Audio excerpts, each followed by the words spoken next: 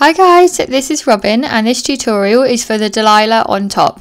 As always, I'll show you the move spinning so you can see it from all angles. I'll then slow it down and talk you through it.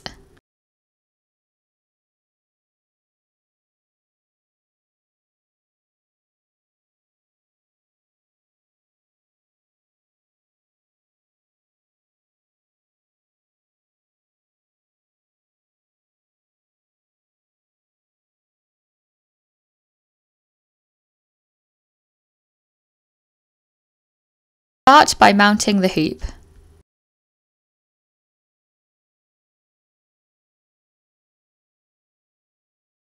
Then mount the top bar with one leg, get that leg as close to the middle as you can possibly get it and keep the other leg back to keep you balanced. Then bring the corresponding hand to your top leg to the other side of the hoop, so you now have your leg hooked on one side and both hands on the other side.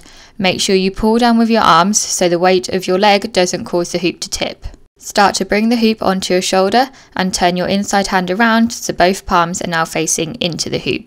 Walk your hands down the hoop slightly, keep the hoop on your shoulder and arch back so you're looking down to the floor, and bend your back leg into the hoop.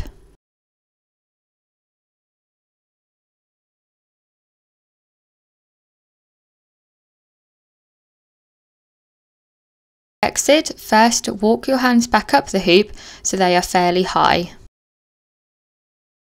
Thread your inside hand through the hoop so both hands are now in an overhand position, roughly shoulder width away from the strop. Then bring the hand that corresponds with your top leg to the other side of that knee. You can then unhook your top leg, lower down so you're sitting, and then dismount.